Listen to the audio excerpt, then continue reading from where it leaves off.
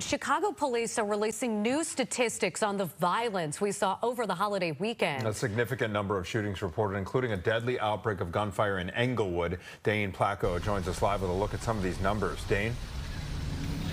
Yeah, the 4th of July weekend is traditionally one of the most violent weekends here in the city of Chicago. And while there were still a lot of shootings and murders this past weekend, the numbers are actually a lot better than last year. Now, Chicago police say 9 people were murdered between Friday morning and Tuesday night. That's compared to 19 over the same period last year.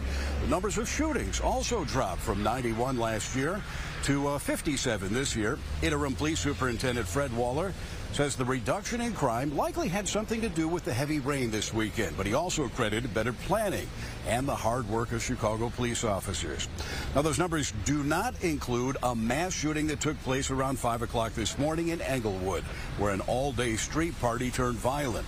6 people were shot, including 2 men who died, ages 21 and 27. Neighbors say the outdoor party with fireworks and booze had been going on for hours. And today, Waller said, in hindsight, police should have broken it up earlier. Well, we want them to have a good time, but not to impede upon other people's rest and their peace when you start going into 2 or 3 o'clock in the morning. So we need to do a better job of dispersing some of those large gatherings.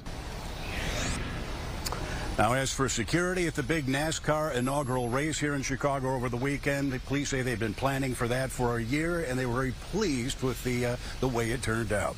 Live at police headquarters, Dane Placco, Fox 32 Chicago.